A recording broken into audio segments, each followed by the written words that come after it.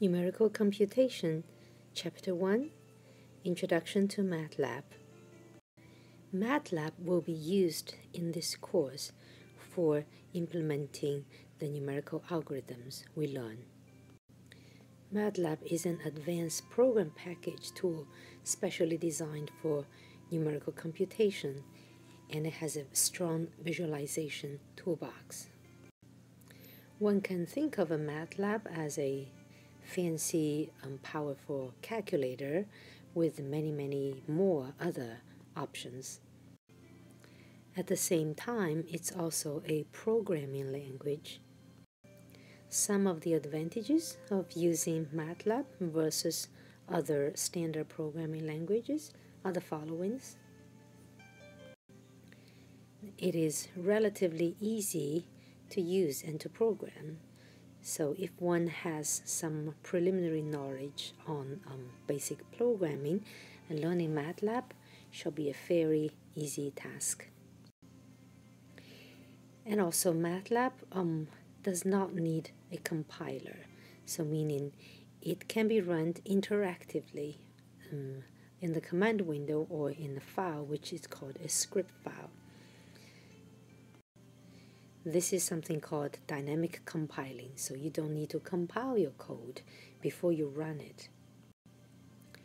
And it also allows very powerful visualization. It has two-dimensional and three-dimensional plots, and as well as animations and movies. The best part of it would be it has many built-in numerical functions that are specially designed for what we'll be needing in this course. And later on, for more advanced programming, one can develop various toolboxes for Matlab. And also, if you have codes you have written in Fortran or in C, and now you wish to use Matlab, you don't have to throw away those programs. You could link them into Matlab. Of course, these are more advanced stuff. Okay, so the way the Matlab is designed is using this object-oriented programming concept. Well, some disadvantages of Matlab would be that it's relatively slow if you compare to Fortran or C or C++. The reason for that is that it does this dynamic compiling. So it compiles at the same time as it executes a file. The basic data type in Matlab is actually a matrix. So any number or vector are all treated as matrix. So if you have a number there, it's treated as a matrix of size 1 times 1. And for a column vector, for example, of length 3, and it's treated as a matrix of 1 times 3, and so on and so forth. And it's called Matlab, abbreviation for Matrix Laboratory. So it's particularly good to handle matrix type problem. For example, you want to solve a system of linear equations. So in the end, you write it as ax equals to b. And finding that is the most powerful thing in Matlab. And many other unrelated features with matrices, such as eigenvalues and eigenvectors and factorizations and so on and so forth, and they are all well developed. So, repeat it again. So, basic data type matrices, and it's of double precision. Here are some simple examples of what you can do in Matlab. Once you open the Matlab, in the command window, you can just type in what you wanted to do. So here are a couple examples of how to, say, generate a number in a variable. Say if you want a to be equal to 2, you just write a equal to 2. And if you hit return, Matlab shows you now I have this variable a, and its value is 2.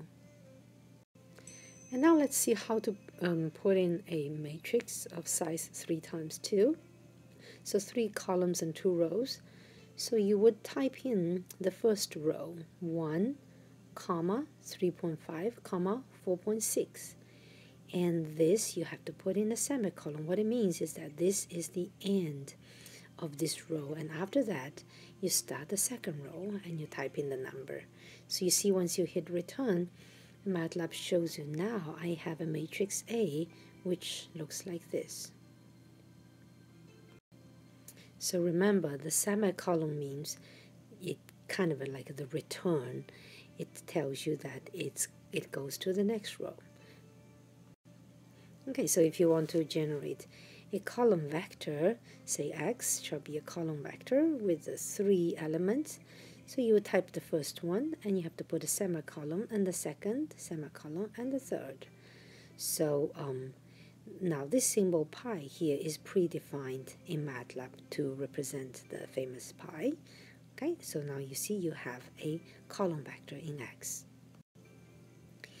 And this command whos here would show you that all the variables that you have defined so far that are active, available in Matlab right now. So here now we have 3. We have A, which is a matrix. It tells you the size.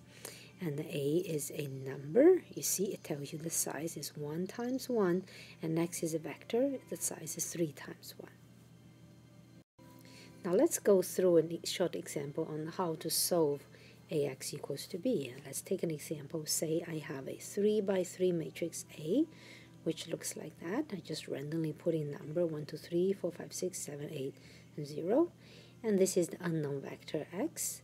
And this is the right-hand side. Let's just put 1, 2, 3. Here is how you do it in Matlab. So you first have to generate the A matrix. As we discussed before, you type in the 3 numbers 1, 2, 3. So by the way, you could simply put a space here, which would work as well. It works the same as comma in this content. Okay, but then after 3 numbers, make sure put a semicolon, and then 3 numbers, a semicolon, and 3 numbers. Now you have your matrix A. And for the right-hand side vector here, we call it B, and we just type it in 1 semicolon, 2 semicolon, 3. So Matlab shows you, okay, now I have a B. And finally, to solve for this, so theoretically you know this should equal to A inverse times B. So in Matlab there is a shorthand for it. It's this A backslash B. So you want to return this value and receive it in this variable x. So x equals to that. And what it returns is the x vector, which is the solution exactly for this system of equations. There is also another way of computing the same thing here. Here you could type in x equals to INV, which means the inverse of the matrix A. That's a matrix operation. And you do this. That's the multiply sign, multiplying the vector B. Okay? And that would give you the same result. So go ahead and give it a try. And you should go through the handout on introduction for Matlabs and go through all the examples there and just read through and type in and play with it and get yourself familiar with Matlab.